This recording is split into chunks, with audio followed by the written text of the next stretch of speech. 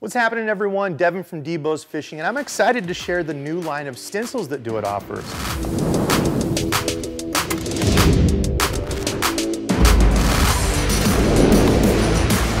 Currently, there are 4 different packs that they have right now: a jerkbait, a craw, a panfish, and a detail. And these are pretty cool because these are all made to fit the blanks that Do It offers. So, for example, the jerk baits here, you're not going to get a jerk bait blank here where it's too short and won't cover the whole blank. The cool thing about these stencils is they're made to fit the crankbait blanks that Do It offers. So, same thing with the craw, panfish, etc. And you can mix and match these. So, for example, if I do one of these jerk bait stencils, I can take pieces from this little panfish and use this as texture. Get creative. I know when I first started using stencils, it's a real easy way to get good, crisp, clean lines and really get a lot of detail put into the crankbait. So don't be afraid to mix and match these, and heck, why not? Let's go ahead and paint one up. Let me get this all cleaned up and we'll paint a craw. Okay, just spent the last couple minutes getting this ready for the stencil work. So I put a blue layer on top, and that's a pearl, just to kind of contrast against some of the things that we're gonna be doing. And then on the bottom of it, instead of putting a white opaque base on all of this, I actually left the bottom transparent. So I didn't put any white on it. I used a transparent blue so you can kind of see through some of it. It just gives it a different little dimension as opposed to the whole thing being one solid color of blue. So we're gonna go ahead and start the stencil work here. Now, the first important thing about using stencils that I learned the hard way is making sure that the stencil is tight to the bait. And what I mean is, if you don't have all the little edges of this pushed down exactly, if you've got some of it sticking up like this and you spray your stencil, it's gonna leave a shadowing effect on your bait. So if you want real crisp, clean lines like we're gonna do for this craw, wanna make sure we've got the stencil down and I'm spraying straight down onto it. I don't wanna spray at an angle where it can get under this. Spray straight down. Another thing to think about with your stencils is make sure you've got a reference point. So when I line this up, I want to make sure these look the same on each side. So the first part of this little crawfish, I guess turn, kind of where the gill plate would be, I'm going to line that little piece up with the gill plate on my blank. And then the back of this little craw stencil has kind of the little tail piece of the body, and I'm going to line that up with the hook hanger on back. So hopefully I can get both these sides to line up, that way they look symmetrical. Okay, I've got some regular black paint here loaded into my cup, and this is gonna give us good, solid, dark black lines for the crawfish. And the fun part with these is you can get as, kind of crazy as you want, doing transparent colors so it barely shows it, to doing like I'm doing, a hard, opaque line here. I'm gonna try to get this lined up the best I can. Okay, I'm gonna test my black on some of this paper towel, make sure we're flowing good, flow is good. Okay, now I'm gonna spray straight down onto this and just kind of follow these lines. I don't wanna gloop it up or hold the airbrush in one spot too long. I wanna move along these lines, good uniform strokes, and make sure I'm covering all this evenly. And everything goes right, you should have a good, solid, clean black line just like that. Now, in between each time you're using a stencil, you've got to remember that I'm taking this piece of paper and laying it on my bait. So one thing I learned the hard way is make sure this is very, very dry every time you put the stencil on, because if this is still kind of wet and I want to add different details like these little spots you can see here on this, I'm going to add some texturing. I lay this on while it's still wet. I'm going to smudge it and mess up all my work. So you can use a hairdryer if you want. I use a heat gun. It works a little bit quicker. I'm going to go over this in even strokes. Now, the big thing with a heat gun is there's a lot of heat here, a lot of power. You don't want to leave this in one spot because you will melt the plastic. These things get super hot. So keep this moving across the bait. I usually do it for 30 seconds to a minute, depending on how thick the paint was. This wasn't a real heavy layer, so you can see this stuff dries pretty quick. You don't have to worry about it. But in between each layer, make sure you hit it with a heat gun and dry it out. Okay, we're gonna do the other side here. Now, not only do I wanna make sure my bait's dry, but I wanna make sure the paint on the stencil is dry, because this one stencil has to do the other side. So I'm gonna flip this over. That's gonna give me the same look. And I usually just pat it off on a paper towel. As I said, we used a real thin coat here, so it dries pretty quick, but looks okay there. And again, I'm gonna do the same thing to try to match this up. And this is the hard part about stencils, is trying to match these up to make sure they look symmetrical on each side. And again, it doesn't have to be 100% perfect, but try to get it as close as you can. Again, I'm gonna do the same thing. Test my paint over here to make sure I'm spraying.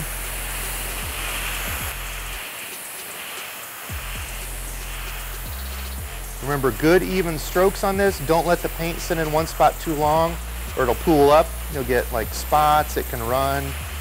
So just a good even coat like this all across it, and you should get some good hard solid black lines just like that.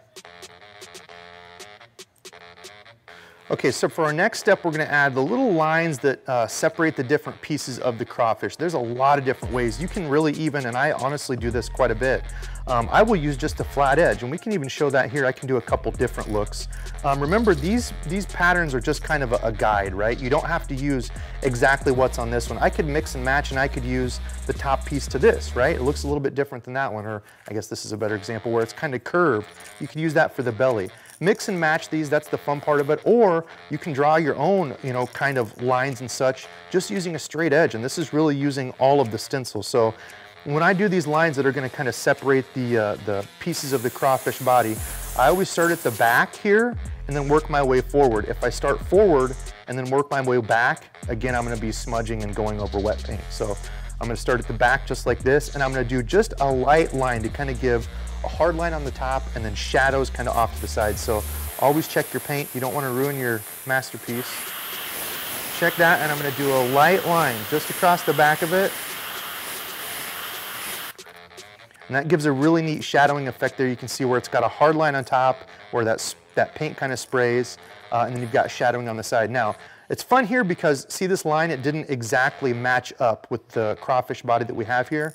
Some people don't care, some people leave that, but there's some cool little side pieces, if you can see here, on the side of the stencil. Now you could use these for, you know, pieces of the craw body, or you can have little spots like this where they didn't quite meet, and I can use a real thin piece of paint, a little thin layer of paint, to kind of connect those, just like that. So you can see where that little curved piece comes up. I've connected those together. And again, it really doesn't matter. You can leave them where they don't touch. That's where the creative process comes from. Now, another important part about the stencils is you can see how much spray I've got on the stencil here. When I'm stenciling this, I want to have most of the spray, most of the time, on the stencil. So when I'm doing lines like this, what I mean is when I'm spraying my stencils, I'm spraying mostly on the side of the stencil here. See my line? Mostly like that. And what that's going to do is leave a nice, clean little shadow, as opposed to spraying directly on this line.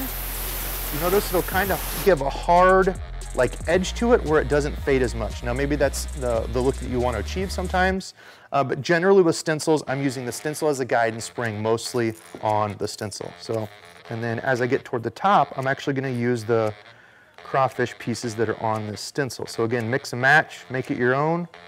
I'm going to spray these lines using the stencil.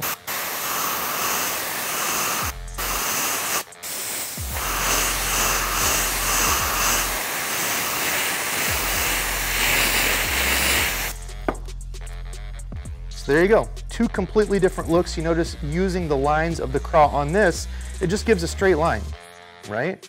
As opposed to using the side of a stencil, which kind of gives that shadowing effect. So the shadowing effect is cool because it looks like it's a piece of the crawfish body kind of stuck under. So it really just depends on the look that you want. And again, you can connect these, you can leave them, make it your own. Now the next thing I'm going to do is add a few pieces of texture. And again, mix and match these. The one that I was talking about earlier, this one would look kind of cool. So you know on the front of the bait here where it's kind of plain, I'm going to use just this little piece here. It almost looks like cracks or little crevices. I'm going to spray lightly just up here where it's completely blank. You can see that? It's just a cool little extra piece of texture. And then I'm also going to add a little bit of shadow. So with crawfish, I know some people would rather have the crawfish going one way versus the other, but I think the fish are really focusing on these colors. So I'm just going to darken a little bit just in here by the cheeks with this black, just to kind of blend all this. And again, when I darken up and use this black, it's going to give it a little bit darker blue appearance on it. And then I'm going to darken the nose and the eyes. Now another fun thing to do is just to give this a little bit of texture. I don't know if you can see here, but when I did the blue, I was just flicking the paint. So just doing this adds little drips and drops, and you'll notice on a crawfish, on the claws and on the body, I've got all these kind of little spots and imperfections. So just to darken up the top of it, I want this top to be kind of a dark blue. I'm gonna hit it with a little bit of this black splatter. And I'm just flicking the airbrush. That's all I'm doing, just to let a little bit of that paint out. and darken it up. So there we go. So you can see I've added some texture in there. I've added my crawfish lines. Just a fun, simple little pattern here, and then the bottom. So just to add a little bit of texture on the bottom of this, kind of a little bit of another dimension, the bottom of the crawfish is oftentimes lighter in color. So I don't want to do anything too crazy. I've got already that transparent base coat there of light blue. I'm going to take some of this pearl, this is Go-To Pearl color, and add just some dots on the bottom. And I want these dots to be clean. I'm not going to flick it. Put some dots on there. Now, you'll notice they're hard to see until you start getting that pearl in the light, and they really pop. Just to make it a little bit different, I'm going to make the belly of this, the front of it, just a little bit pearly. There we go. So just a little bit of a different texture to it. Again, you could leave it the same color. You can get real crazy with this, or you can go with something simple and fun like this. All right, we got the bait all clear coated, added some hooks and some fun Cosmo eyes, and kind of put an interesting twist on the black and blue craw. Now, using the new stencils from Do It, we added a simple craw pattern on the side. Really easy to do, but again, just make sure you have those stencils very tight to the bait to get some good, crisp, clean lines. The other fun part about these stencils is you can mix and match. We used textures from some of the other stencils. You can mix the craw lines, have fun with it. Again, the cool part about painting your own baits is you can make it completely your own, nothing else that anybody has. So whether you're new to airbrushing or you've airbrushed for a while, give the new stencils from Do It a try. It's a fun way to add different texturing and different looks to baits that you just can't get with freehand stuff. So thanks for watching the How We Do It series, and stay tuned for more.